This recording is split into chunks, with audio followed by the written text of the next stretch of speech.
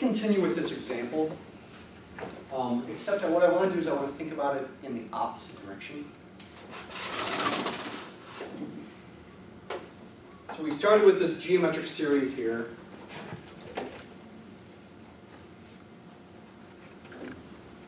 Right here. And said it's going to converge to the leading term over 1 minus the common ratio. If the absolute value of the common ratio is less than 1. We identified the leading term a and the common ratio x minus 3 over 4. Used this formula, saw that it's going to equal this expression as long as x is strictly between -1 and 7. Well, that's a function of x. And so we can make a graph, and we saw graphically that these things do match up. Exactly when x is strictly between -1 and 7 if you think about the infinite sum, and approximately with these partial sums. Let's pretend we were trying to go the other way. So pretend that we started with a function 20 over 7 minus x.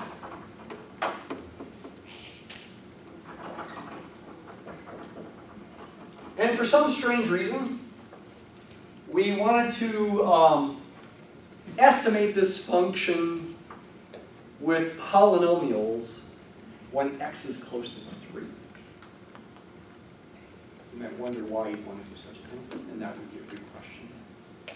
After all, with technology, we just plug these things in our calculators or Mathematica, and why would we want to approximate this function with polynomials when x is close to 3? Okay, so humor me as far as purpose. Let's just try to do it.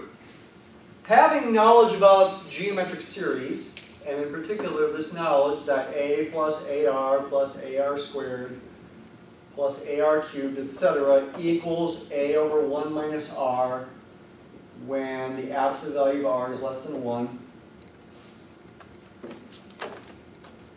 We still have that knowledge, and we look at that right there and say, a over 1 minus r, this almost looks like something over 1 minus r. Almost. There's really only one fly in the ointment. The 7 there is not a 1. The 20 is no problem.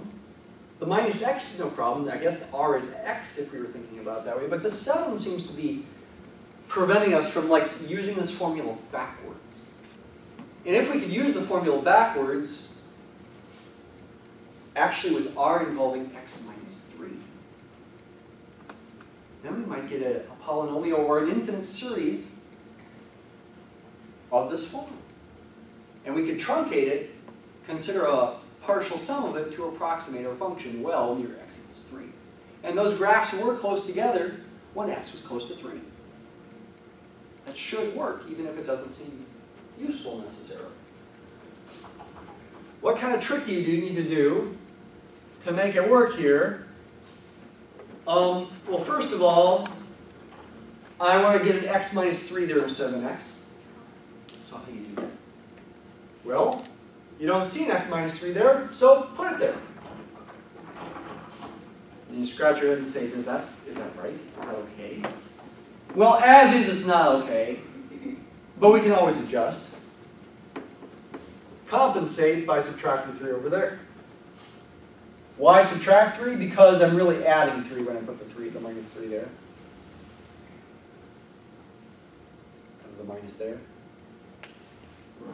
2 minuses make a plus. Plus 3, so I have to subtract 3 off to say these two things are equal. That doesn't look like it's any better. Well, okay, I can combine the 7 and the minus 3 to get a 4. 20 over 4 minus x minus 3. So that two-step calculation does have the benefit of getting me to something involving an x minus 3 there. The 7 has become a 4. I'd like it to be a 1 instead. So how can I make it a 1? Well, another little trick.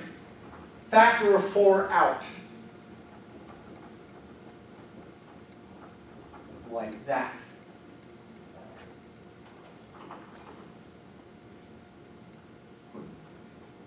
$20 over this product. is equal to that. I factored a 4 out. I compensated for factoring the 4 out by putting a 1 there and a divide by 4 there. And now 20 divided by 4, that's 5.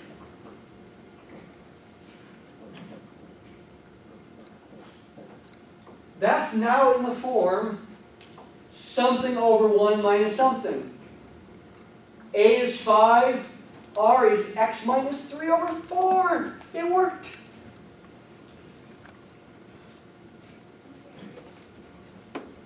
This equals 5 plus 5 times x minus 3 over 4 plus 5 times x minus 3 over 4 quantity squared plus 5 times x minus 3 over 4 quantity cubed, etc., which does simplify to exactly this. We did it in reverse with some tricky algebra. Again, whether this is useful or not, we're not worrying about it now. Okay?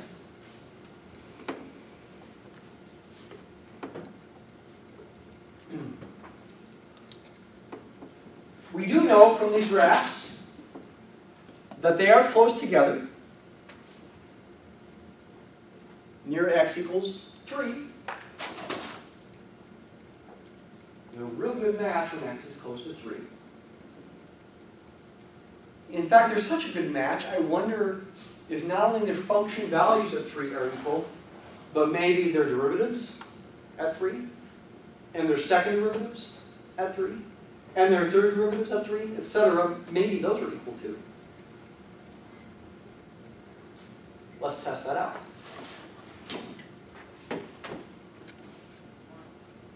Let me call 20 minus 7 over x. Let me call that f of x. F of x is 20 over 7 minus x. And should we do the finite sum? Yeah, let's do the finite sum. Let's call this g sub n of x. I'll use a subscript. There's a button over here in the basic math system for a subscript right there. G sub n. Actually, let me use something other than G. P. P for polynomial. P sub n of x. And in Mathematica's mind, both n and x are variable quantities, so they both need underscores when you're first defining this. I could have called this S for partial sum as well, but I'm calling it P for polynomial.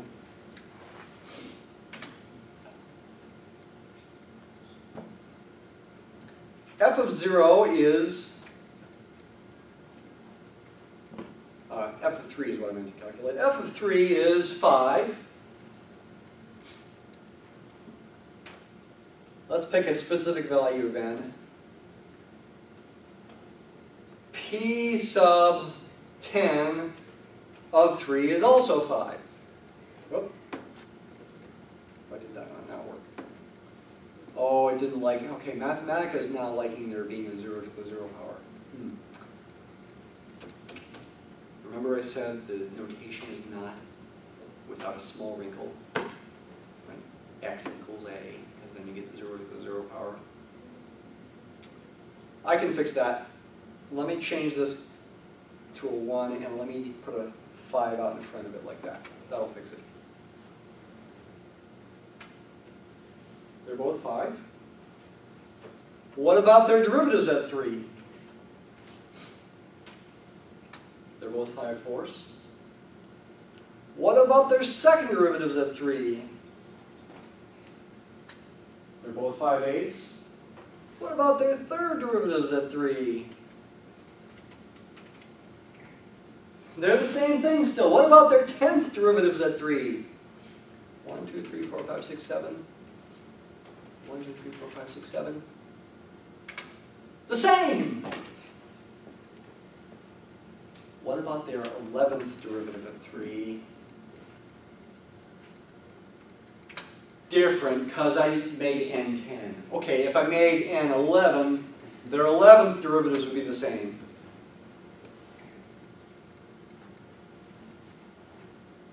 n plus 1 terms here.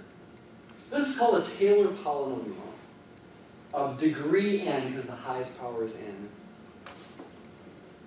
If n is 10, well, it's the Taylor polynomial for f of degree 10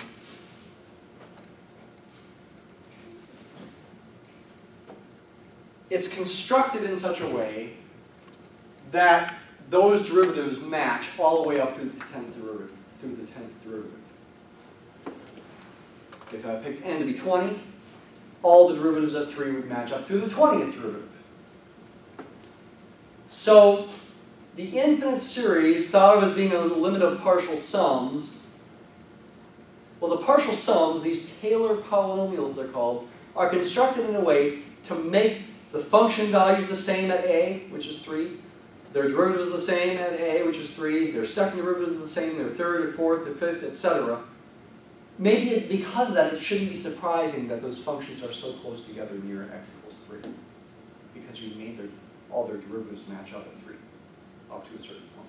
And in the infinite sum, as long as it converges on some interval around 3, which it does, all the derivatives match.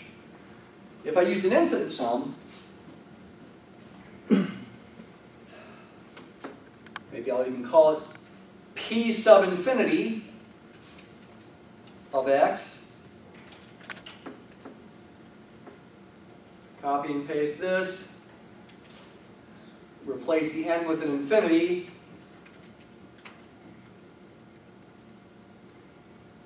Then we're going to get the derivatives matching up no matter how many primes we put in here.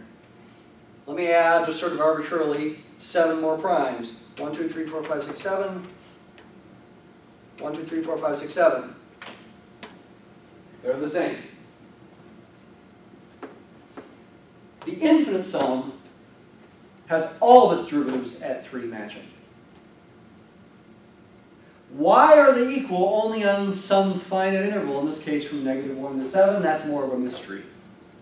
I mean, we saw why it works if you believe the geometric series formula. We saw why it works if you believe the ratio test formula.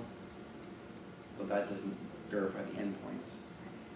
And we saw what happens with the graph in terms of the dog wagging its tail near -1. It only does seem to be working for between -1 and 7, somewhat mysteriously.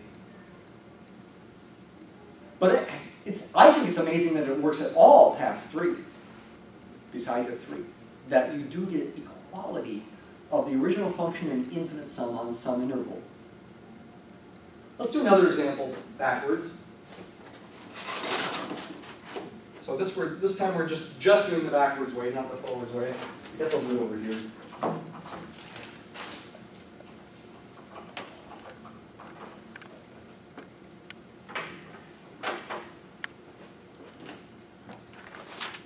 Oh, let's see. Let's let f of x be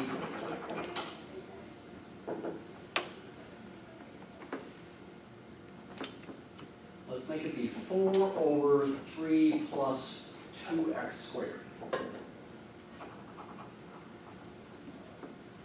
I would like to approximate this function using polynomials and maybe an infinite series when x is close to make it be close to. Well, how about x is close to 0? Keep it simple here.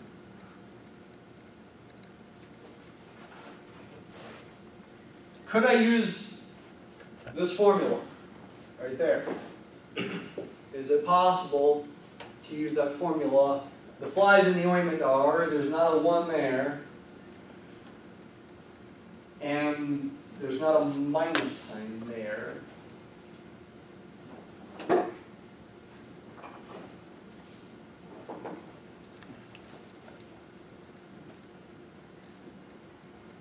Well, let's see here.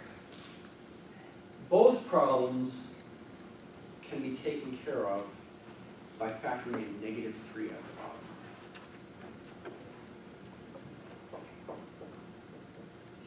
Well, okay, no, sorry, that's not right. Let's see. Factor just a 3 out. and initially write it like this.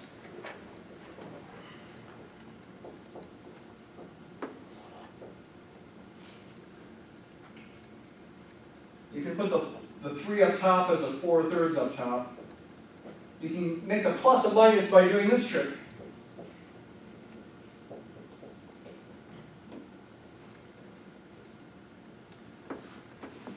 These tricks are valid.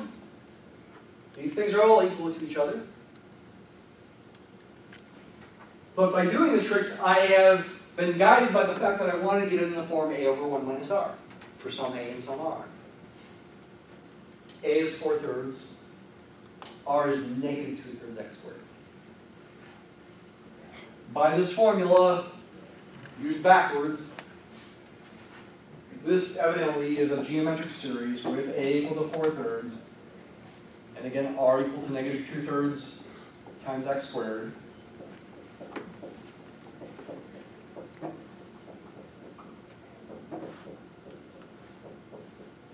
So it should equal what I'm writing here,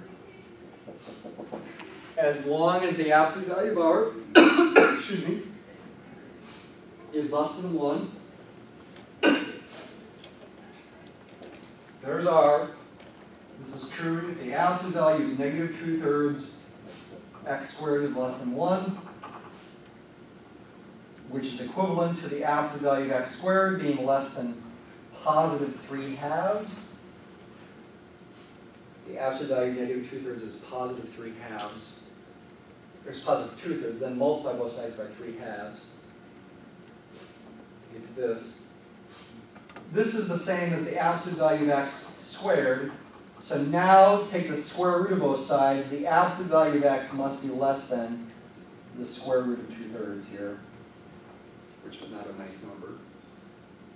That's okay. It's less than 1.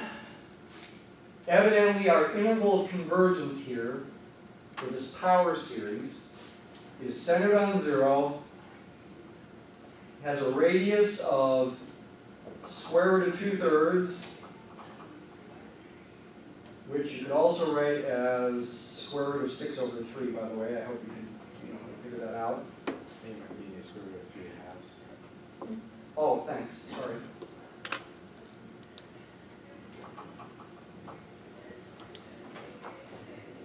Square root of 3/2. This is r equals square root of 3/2, which is bigger than 1, which is also the same as square root of 6 over 2.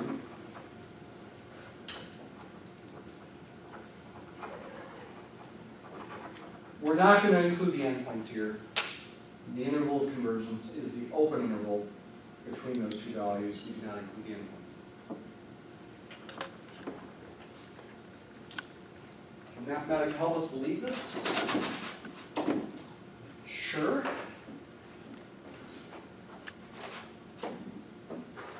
We can do the same kind of game up here that we did there. We could let f of x be the function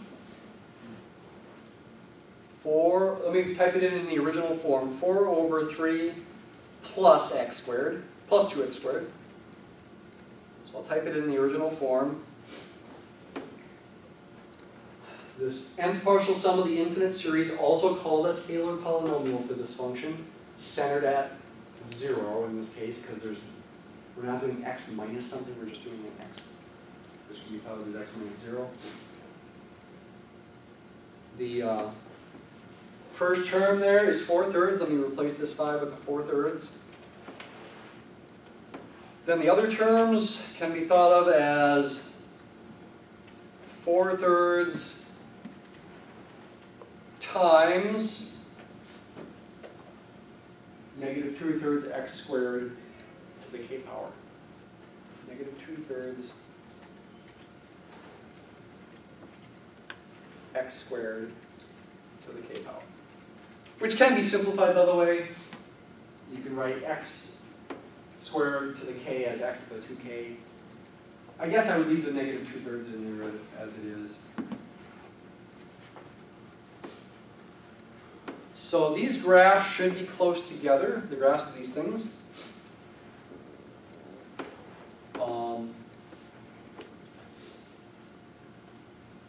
when n is large.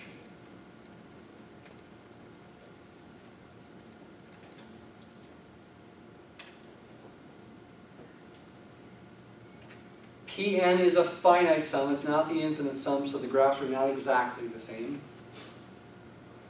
So I want to do a manipulate again.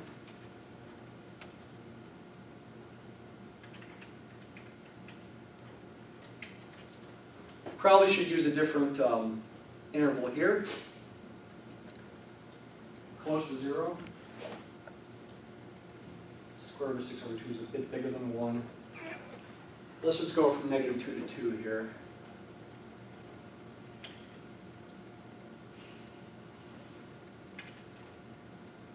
You get rid of the exclusions. I'm not sure how high to go. Probably not very high, actually. That function f of x doesn't get very large on this interval.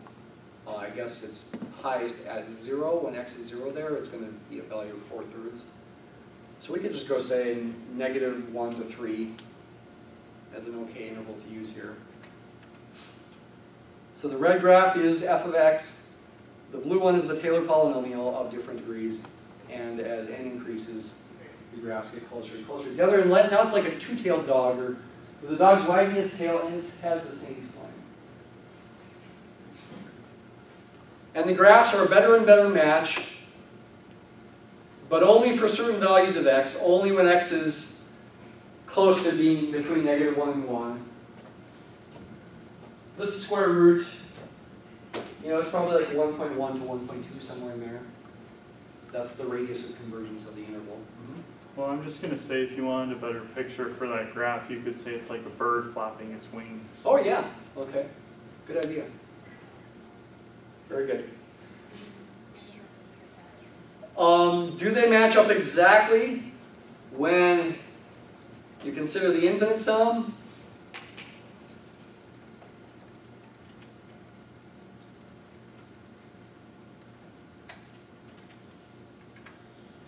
Sum doesn't converge on the whole interval, but it does converge on a subinterval. I think we will get a graph here. I think. Yep. They are the same. This value there is negative square root of 3 halves, negative square root of 6 over 2. This one is positive square root of 3 halves. They are the exact same function on that interval of convergence. And their derivatives will match up. I can do this kind of thing again. Except I got to plug in 0 instead of 3. The derivatives for the finite case, for the finite Taylor polynomials, subtle point here, and I forgot to make it earlier. These derivatives only match up at the center of the interval of convergence. If I went away from the center to like x equals 1/2, then these derivatives don't match up. I should have mentioned that before. Though with the infinite sum, they would match up. Wait, so why wouldn't they match up at 1/2 right there? I'll tell you in a second here. Let me just see first of all that for the infinite sum they do match up.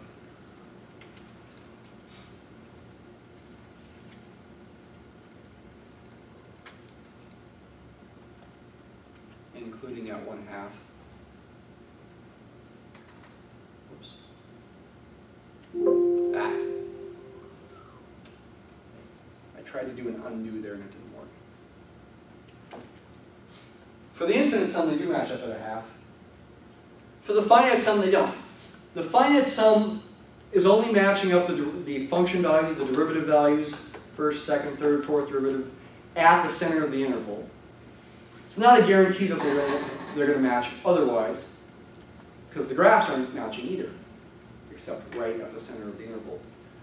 But for the infinite sum, they do match over the entire interval because the functions are equal over the entire interval. They matched at 0 for the finite case, but not at some other number that's not the center of the interval. But for the infinite case, for the infinite sum, they do match, even at some number that's not the center of the interval. The functions are only approximate when they're finite sums, they only approximate the function. When you get an infinite sum, then they equal the function. In general, a Taylor polynomial of degree n for a given function is a finite sum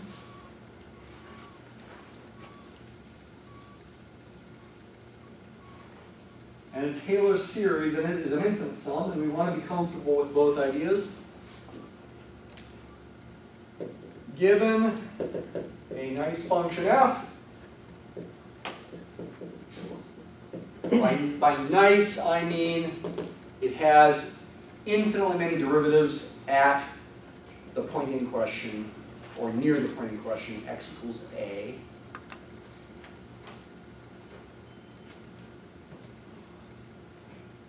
Okay, if I just say that, do it right.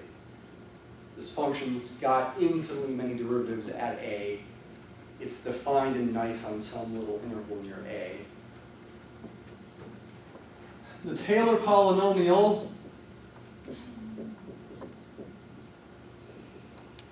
of degree n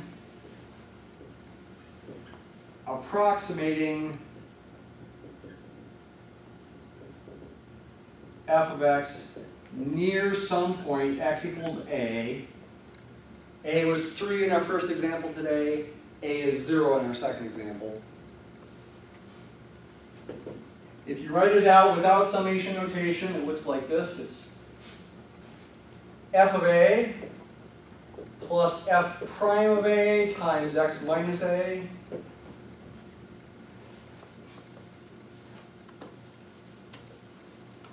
plus f double prime of a over 2 factorial times x minus a squared plus f triple prime of a over 3 factorial times x minus a cubed, etc. Then f quadruple prime of a divided by 4 factorial times x minus a to the 4th. And I've got to stop at degree n. The last one would be the nth derivative of f at a, which notationally is written like that, divided by n factorial times x minus a to the n. This is the nth derivative of f at a. A is a particular number, like 3 or 0. 0 is the most common thing to use, actually. In summation notation, you could write it like this. K goes from 0 to n. The kth derivative at a divided by k factorial times x minus a to the k power.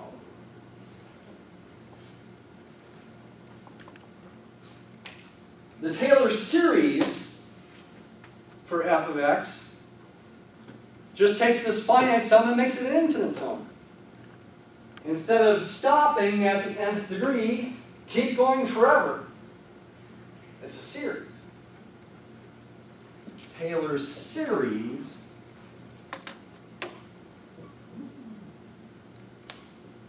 for f near x equals a is the exact same thing where the plus but dot dot dots are at the end and don't put a last term. And with summation notation, you put an infinity up there.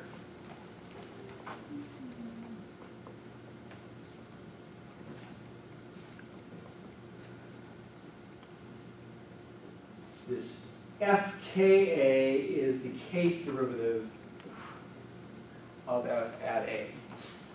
This is standard notation with the parentheses around it. It's not a power. It's a derivative. We can't draw k primes without emphasizing that somehow there are k primes in there. And that's sort of unpleasant, especially for typing things out.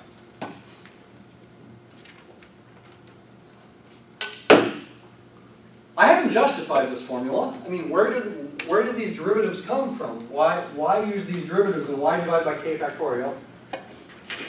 I'm not going to justify it in general today, but the last thing we do is let's just verify that it's working with one of our examples here.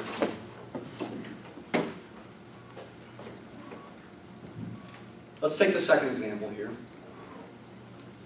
where f of x was this one, 4 over 3 plus 2x squared. This is going to be our f of x. I got the Taylor polynomial in this case by realizing f of x could be thought of as the sum of a geometric series. That's how I got this. It was the manipulations we did over here. But I also can get the exact same formula by using the formula that's on the board behind the screen here that I just wrote. Let's look at the formula in this example for P10 of x. There it is. A little tricky thing here. This is not a degree 10. This is not the 10th degree polynomial because the x squared in there, and that x squared is what was raised to the 10th power here. So you actually get an x to the 20th. So even though n was 10 here, the degree of this polynomial is 20. Is, for example, this coefficient of x to the 16th correct? 1024 over 19,683. If it is correct, I should be able to find the same thing by taking the ratio of the 16th derivative of f at 0 divided by 16 factorial. You ready?